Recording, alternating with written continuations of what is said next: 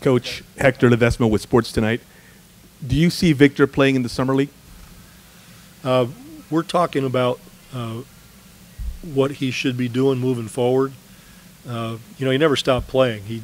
He went right into the playoffs in the French League, and that just ended.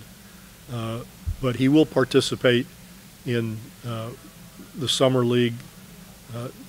To what degree, we're not exactly sure yet.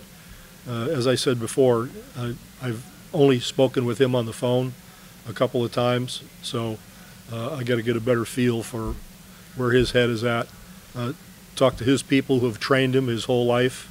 They've been with our people, and we've got to make those decisions once we're all together.